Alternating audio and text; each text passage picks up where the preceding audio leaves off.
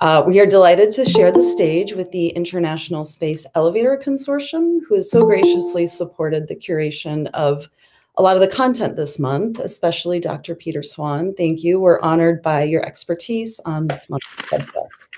So we've got a phenomenal lineup of speakers, and we plan to have a lot of fun, and hopefully it'll be smooth sailing from here on out. So please feel free to drop questions and comments in the chat.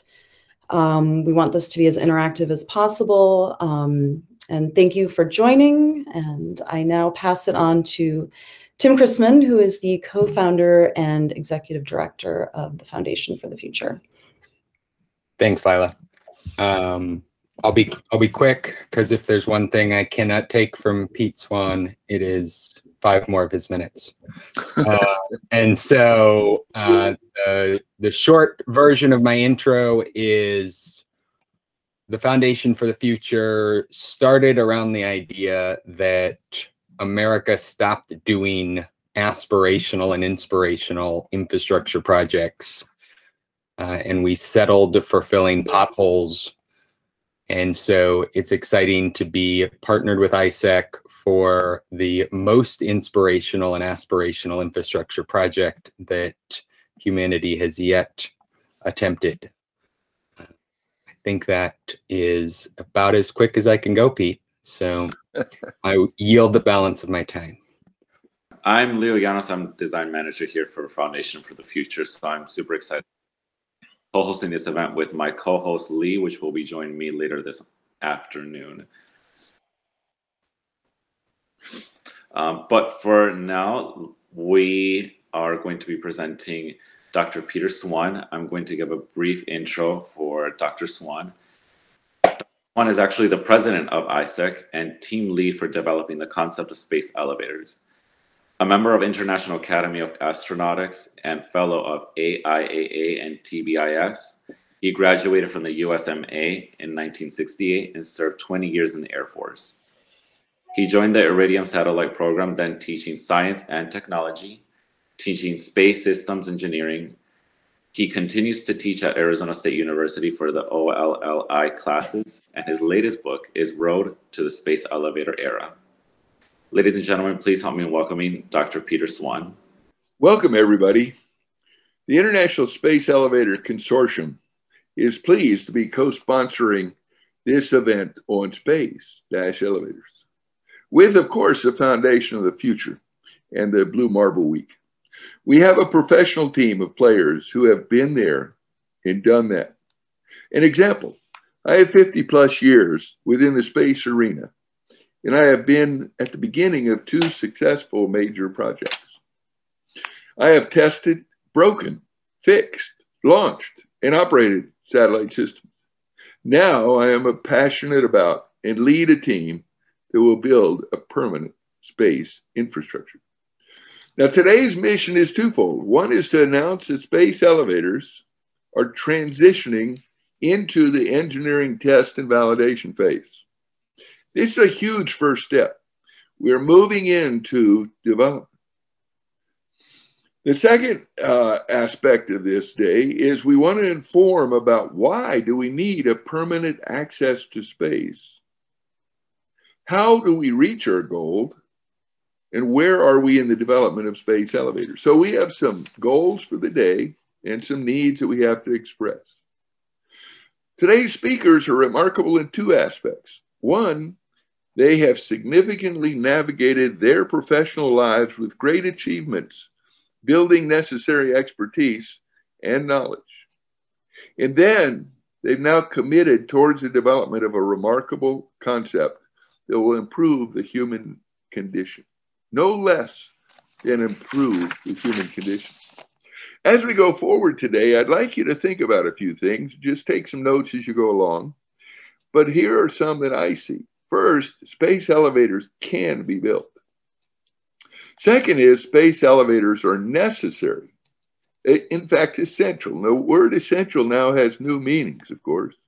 Essential to fulfill our visions. Space elevators should be in parallel development with advanced rockets. They should be compatible and complementary to SpaceX, Blue Origin, NASA, European Space Agency, China, and Russia. We should be parallel with those activities, not competitive. Space elevators are indeed the green road to space, which will enable Earth-friendly missions. We're going to have two presentations on that particular aspect. Green road to space, improving the human condition. And we desire to be, our objective is to be the second lane on the road to space. Okay, let's get going on a few charts here. The first is space elevators are evolutionary. It's a big step to get off the planet, and we're going to help everybody take that first big step. So we're evolutionary in the human history. We're now going to space in a big way. But we're also revolutionary. We're going to change the equation of delivery, the dynamics of massive tonnage versus the limiting of rocket equation. This change liberates movement of logistics cargo by electricity, no burning of rocket fuel. And we're going to fulfill the customer's needs. Now, just to put it in perspective, the human race has lifted off 22,000 pounds to orbit. 22,000. What we're claiming in our first year of limited operations would be about 30,000 tons to space, to orbit. Now, that's 30,000 versus 22,000 in 63 years. Now, we say that if we go to our full operational capability, we'd be launching 173,000 tons per year to geosynchronous and beyond. That's 5 times what the humans have done in their whole career to space. But first, we have to figure out where we're going and how to get there. And the strategy is we want to combine with rockets. Rockets have tremendous strengths. We have tremendous strength. So the strategy is dual space access architecture. Now, I want you to notice the little chart, picture on the right. We had an intern doing some research as a, third year college student, and she was looking at geosynchronous satellites. And now she comes up with a picture that describes elevators living with rockets in a complementary activity. So now, where are we? Space elevators are going to jump from where we've been, which is assessing the technologies across the different segments, to one where we have to start testing these different segments. We really need to step up and say, okay, let's test the technologies and show that they can be used in our segment so we can actually go build a space elevator. We're ready to prove that we can build a space elevator. Now, this book is in on our website. The website's right there. We just put it on there on Saturday. We finished it up. It's about 80 to 100 pages long, and it has the engineering background to make the claim that we're going to start engineering development today. Go and read it. We've got 8 pages on how to operate safely in the environment. We have 8 pages that says how we can operate in the environment of space debris. We explain how we have alternatives and we could do different aspects in the design. It really is a comprehensive 20-year of data document. Here's some studies that led to the previous document. ISEC has done 12 and we've got 2 in the dock right now. The first one is beneficial environmental impacts of space elevators. We call it the green road to space. Now, there's 2 aspects to that. One is that we go through the altitude change with electricity, solar power to energy to climb, no burning of rocket fuel. The second is we move massive amounts of cargo to geosynchronous, and we can enable some very important missions that will stop global warming. Well, that was an advertisement by Dr. Mankins, and he truly believes that he can significantly impact global warming. So we can enable his program. The other one is the design of the technical aspects of the tethered climber. The study so far has shown that we can do tethered climbing in an engineering sense, friction of the material, climber pressure, things like that. Those 2 are ongoing. We also have two massive studies that were done by the International Academy of Astronautics. Their conclusions were space elevators are feasible. And then the second one shows the road to space. They called it the road to the space elevator era. So they're going. And then the Obayashi Corporation did a massive study in 2013. And they came up with a statement that they could build a massive space elevator by 2050 with obviously we have little issues here and there, but we can do it. Okay, what are we going to do today? And the rest of the talks, we've got some really good talks. We've got two talks talking about the green road to space. We've got two talks by Mr. Fitzgerald, who's going to talk about where we are in the engineering development and what do we have to do next. We have some economic looks. We've got past studies looking where we are in the research arena. And we've got a full hour on the material that's going to make up our tether. So we have some very good discussions there. Then we have a summary of research. And then we have a panel that should be fun. But we also have Vern Hall, who is our harbor master, and he'll talk about how this vertical dimension is now being added to the human history of transportation. So we've got some really neat concepts coming up. But first, let's talk about visions. Mr. Bezos says he wants to have millions of people in space, but he also wants to initially set up the road to space for the next generation. Mr. Musk says we are going to be multiplanetary. NASA says we're going to the moon pretty soon, and we're going to put women and men on the moon. And then, of course, the National Space Society for 50 years has said, we really got to get off Earth and start having humans working in thriving communities. The space elevator vision is simple. We want to raise mass with electricity so we become the green road to space. And we want to move a lot of mass so we can enable other people's visions. We want to become the second lane to space. Okay, what do we have going on for us? If we put up this in the near future, then America will have leadership in space for decades.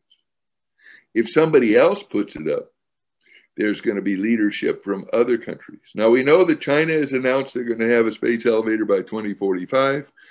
The Japanese have been looking at it seriously.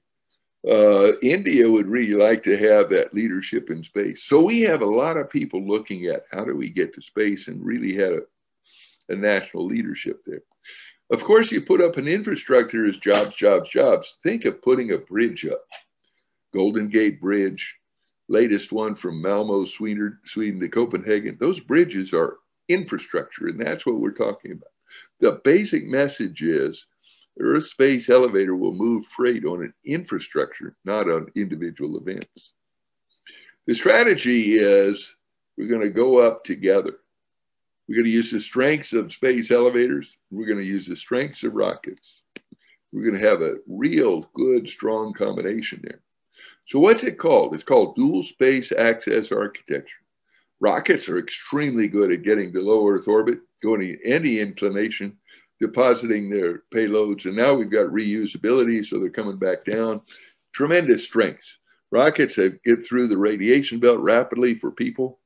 Space elevators, if you think of a bridge and a permanent infrastructure, that's what it is. Safe, daily, routine, environmentally friendly, inexpensive. You just go across the bridge. So the real kicker is the combination of the two is a winner.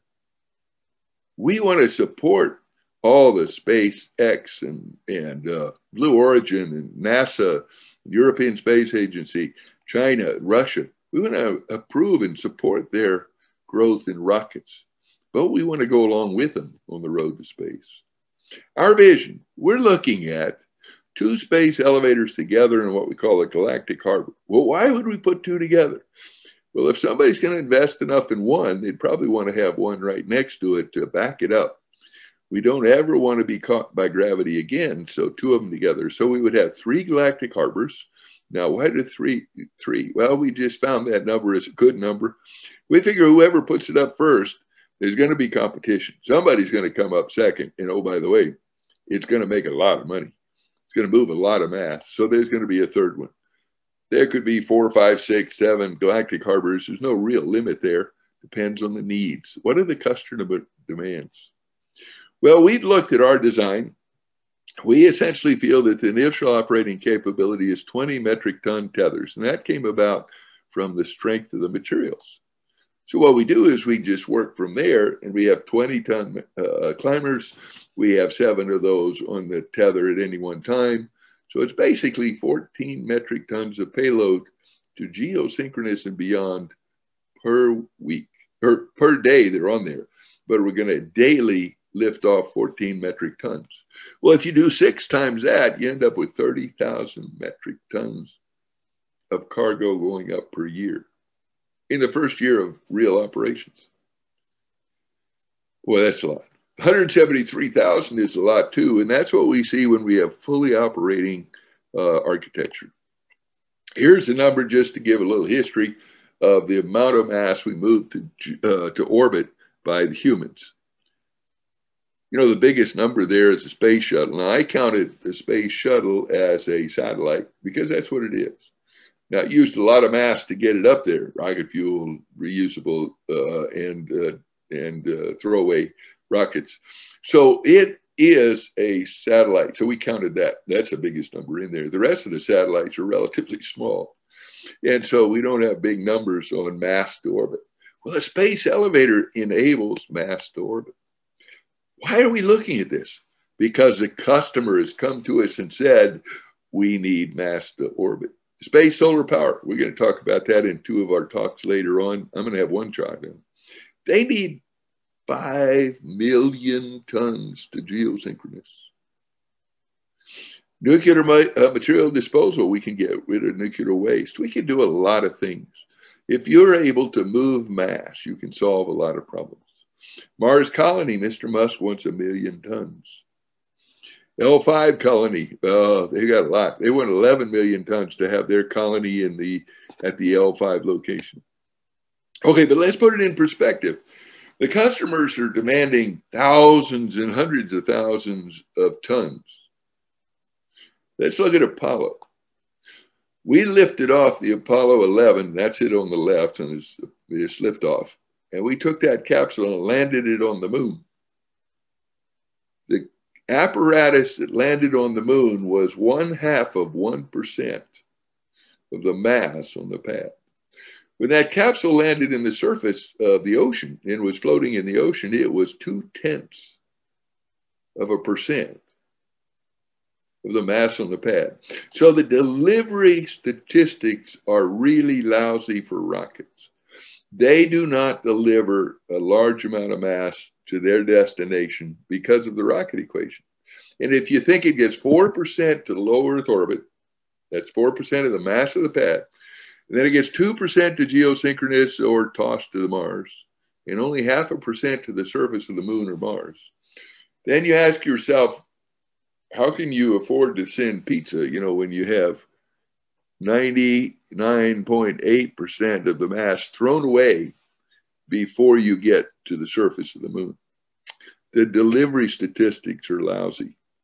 So if you look at actual numbers here for the different ones, I tossed in Starship and New Glenn, of course, those are estimates, but they're down there in the low numbers. The delivery of mass to destination by rockets is really questionable. So it's really worrisome. So that's what we talk about as a conundrum of rockets. Delivery to target, delivery to customer. The space elevator has 20 tons on the surface of the ocean. It takes that 20 tons all the way to geosynchronous. Now, 14 is payload, so you can count that as delivery. So you can do 70% of the mass at the surface of the ocean, lift it all the way to geosynchronous and beyond. And then that other 30% is reused. So we really don't throw away anything. It's 100% delivery to the geosynchronous and beyond, but the payload goes to where the customer wants it. That's 70%. The numbers for rockets are poor. Now, we all understand that the future rockets are going to be totally reusable. And that's excellent. That will save you on money. You can reuse them. You can launch them often.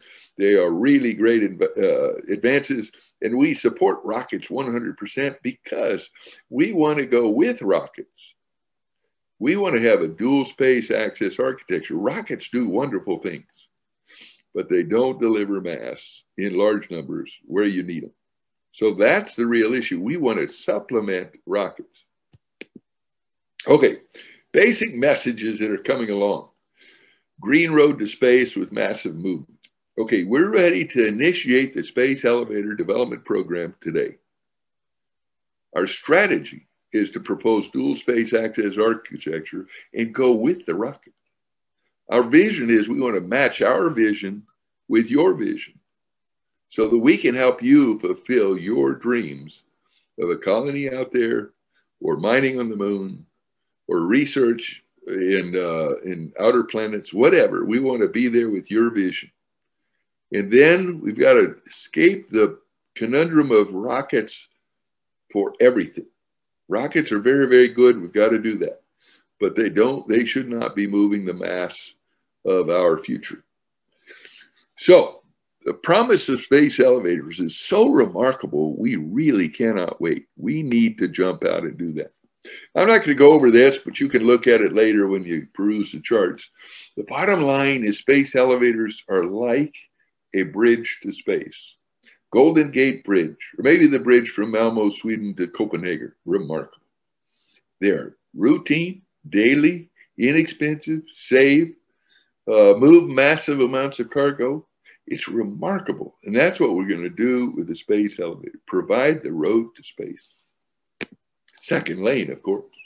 Now, we had a research at Arizona State University, and the International Space Elevator Consortium had a combined study, and we came up with all kinds of remarkable things. We had some students do some neat calculations, but the bottom line is we changed the equation to go to Mars.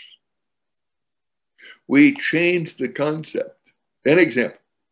Today, we just landed we went into orbit around the Mars, or landed 3 countries' programs recently. It took them 7.5 to 8 months to get there. And they can only launch every 26 months. Well, with space elevators going around the Earth and tossing payloads at 7.76 kilometers per second off of the apex anchor, we can do it every day. We can launch every day. Now, the fastest time is 61 days to get there, but you can launch on Tuesday and it'll take you 400 days. On Wednesday from the Atlantic space elevator, it takes 79 days. On Thursday, you launch from the Asian space elevator. Oh, it'll take 180 days. So the bus schedule that's developed is remarkable. So you not only can launch every day, but you can get there in a variety of times, depending on the alignments of the planets, of course. And then there's the critical issue of mass. Rockets get about 0.5%, maybe 1% to Mars. And that's being very, very gracious. Go do the numbers. What we can do is we can get 70% of the mass on the pad all the way to the surface of the Mars. Of course, we have to use rockets at the other end. We've got to use something to slow them down. So rockets are very, very good. We love rockets. We want to go with rockets. Okay. So we look at this little image, and it kind of emphasizes that the Arizona State University research shows we can get there in 61 days, release every day, in massive cargo. So let's look at 3 reference missions just to give you a feel for what the customer really wants. The customer wants 5 million tons to Geo. You're going to have 2 talks on this. The Moon Village wants like 500,000 tons to the moon. Now remember, 0.5% delivered to the surface of the moon. So that's a factor, what is that? Factor of 500, right? No, 200. So the mass on the pad has to be 200 times that. Bummer. SpaceX colony, 1 million metric tons. We want to help Mr. Musk there. We believe in his vision. We want to go with him to Mars. Okay, solar power satellites. What I'm going to do, this is going to be talked about twice more because it's very, very important, the green road to space aspect. But I want to show you how the dual space access architecture works. The green line in the middle is Dr. Mankin's request that he wants to fulfill, providing enough energy to stop or slow down global warming. That's the amount of electricity delivered from geosynchronous. The bottom line looks like a steady growth of delivery of mass to geosynchronous. That's done by rockets, but it's steady. Now, just to give you a feel for it, that line is essentially 1,000 launches a year of 20 metric tons to geo. Just to give you a feel, 1,000 launches a year. We don't even do 100 normally per year across the globe. And we want to do 1,000 to support Mr. Mankin's. Okay, well, space elevators are not going to be ready for, let's say, 12 to 14 years or so. So we're not going to be providing too much at the beginning. But as we ramp up, we get to 173,000 tons per year. That would mean we could fulfill Mr. Mankin's need in 5 years once we get going. So the idea is we move mass, rockets move critical stuff. And as an example on this thing, rockets must put the prototype vehicles up so that we can have the prototypes show what's going on. And then when we get ready to produce the actual vehicles to provide solar power, then we would be there in time to start moving the big mass. These are extraordinary numbers when you look at what Mr. Musk wants. 40,000 launches to get to his number of 1 million tons to the surface of Mars. Okay, the near future. We believe we can provide movement of mass to geosynchronous and beyond to become the transportation story of the 21st century. This is where we're at. We are ready to start engineering testing of space elevators. Okay, I think we have one question. Dr. Eddie, are you there? You want to hit your mic on? Ask a question? Sure, Peter. What is it going to take to start this engineering validation? Well, that's a very good question. What do we need to start this? Well, I'll tell you, it's already started. We've got one group looking at the first stage, so how we help beat the atmosphere and put up a little first stage type instead of launch from the surface. We have an Earthport team that are looking at what do we need to do for operations, how many computers do you have to have in the middle of the Pacific, you know, all that kind of stuff. Operational look at how we do that. We have development of the simulation. We want to come up with a gold simulation that shows the dynamics of the space elevator so we can predict the GPS location, XYZ, of every element in a space elevator. And you can pick your size of element, 1 meter, 60 meters, 60 kilometers, 1 kilometer. But we could predict where all those spots are in a geocentric type stuff. So we've started. So we're already ongoing. But the question is, what's next? And the next is we have to build up some testing of, initial testing of stuff like the material. We need to produce some of the material that's going to be used and test it in a small stuff. We jokingly say we'd like to have a footbridge made out of the material we're going to use in space. It sounds show it. It sounds to me like you need an institute, a research institute of some sort. And also we're talking very seriously about coming up with a space elevator institute that would address all these issues in an academic and developmental sense. So yes, we need one of those also. There are many, many parallel efforts going on so that we can jump into that engineering validation box there. And we can see that it has already started. The question is, what's next? Who's going to do which part? And so that's where we're at. And it really is exciting. And so I just want to thank you for the opportunity. And I want to thank Foundations for the Future for their opportunity to let us have a day on Earth space elevators. Now, tomorrow and the next day, we're going to talk about different aspects of it. And we're going to have the lunar elevator on Thursday. So this is really an exciting 3 days. And I really appreciate the opportunity from the Foundation of the Future. And I hope you look for these videos in the near future, and go to our website and try to keep up with what's going on. There's a lot going on space elevators, and I welcome you to the team. Our newsletter goes out each month, and it tries to keep everybody up. You can go to our website and sign up just for the newsletter. You don't have to join us or anything else. Of course, if you join us, that'd be good, but you can just keep track. So that's where we're at, and I really appreciate everything that's been done. And I'll be seeing you around the elevator, so to speak. Thank you very much. Can I ask a question? Well, I hope so. Okay, Peter, thanks for the presentation. And I'm going to preface this by asking about a couple of assumptions that you made. The first was that you're looking to do 30,000 to 173,000 tons a year in your proposals. Is that the order of magnitude?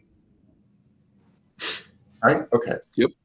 So you know, what you had said was that this is beyond Elon's envisioning, and we've been skirting around the Starship discussion.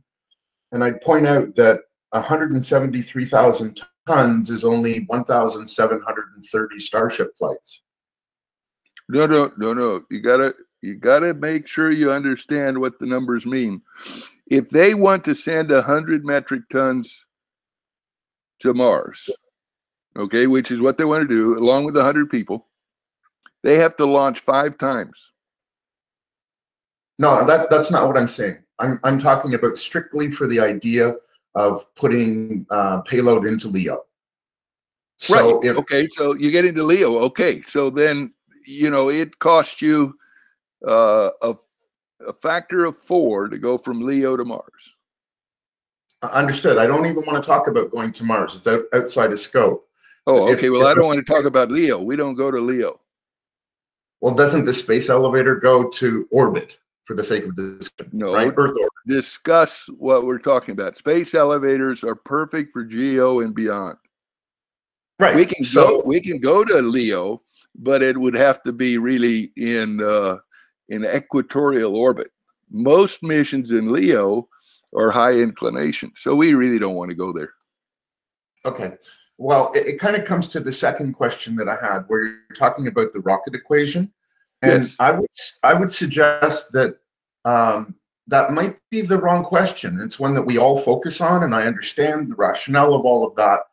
But if I look at the Starship and basically just say it's a magic device that puts 100 tons in orbit, I abstract all of the fuel, propellants, and all of that comes from the rocket equation, then the question from a pure, not from an energy perspective, like you're discussing with the rocket equation, but from an economic perspective, the question becomes, what will the Starship charge to put that 100 tons into orbit on a per kilogram basis? Can make it free. I don't care. Well, that's actually what we're intending to do. So this is one of the reasons why I'm here, is that I'm trying to put forth a proposal that we will offer free Starships to LEO.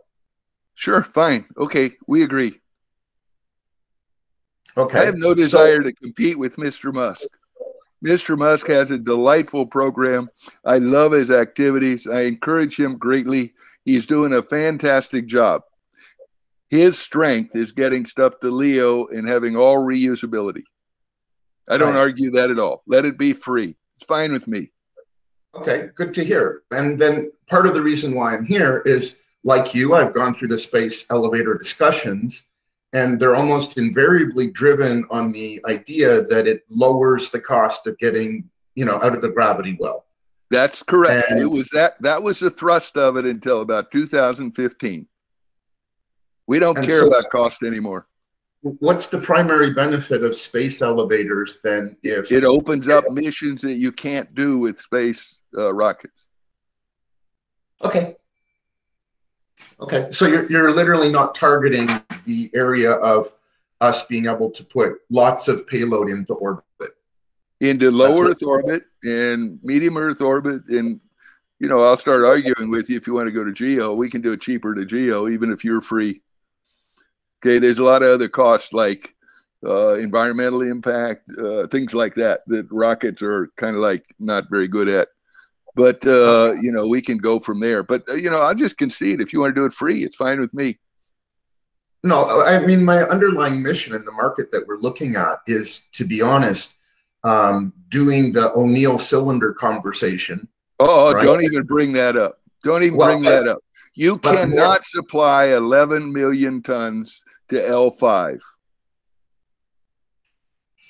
Okay, I'll rephrase it. I have a project right now, Voyager Station, that's looking at going up by 2027. And they're doing all kinds of robotic assembly, all that kind of stuff. I'm trying to make the business case that we can do it in 100-ton chunks. Fine, go ahead. I agree. I'll support you. Okay, but it's in LEO. It's in LEO. Mm-hmm. Right. And I support it completely. You want to do that in LEO? I think Mr. Musk is doing a marvelous job. He's really remarkable. He's got great vision, and oh, by the way, knows how to do his vision, which is really remarkable. And he's doing a great job. I concede. You know, let's support rockets to go into the orbits that are hard for space elevators. I think that's great. We're gonna switch gears over to Bill Britton. He had a question. Oh, good. Thanks, Chris. Peter, great presentation. I guess the question is that's on a lot of people's mind is, why now? What makes it now that we can get to this point, that we can do this engineering analysis?